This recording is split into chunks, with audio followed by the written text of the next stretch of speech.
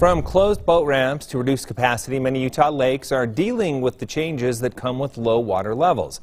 ABC4 Northern Utah correspondent Kate Garner tells us how it can actually come with a silver lining. Here at Pineview Reservoir, the low water levels are creating a unique list of pros and cons for visitors. And just yesterday, those low water levels may have actually helped police get one step closer to solving a 4-year-old mystery. So there are just some hazards which might become a little bit more obvious. Objects once deep underwater, now becoming hazards for recreators.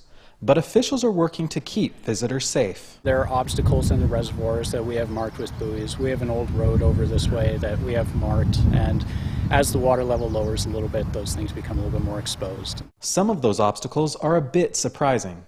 This picture may just look like a dirty car, but it's dirty because the Weber County Search and Rescue pulled it out of the reservoir Thursday. The sheriff's office says someone saw a car underwater and called the police.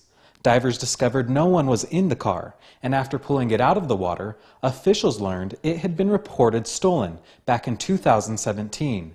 They believe it's been in the reservoir for some time. And while low water levels mean boaters need to be more careful, it's not all bad news. There's a lot more beach, and the extra beach is a plus for people that are just coming up that want to sit in the sand. Officials are urging all visitors to pay close attention to the hazard warnings. At Pineview Reservoir, Kate Garner, ABC4 News.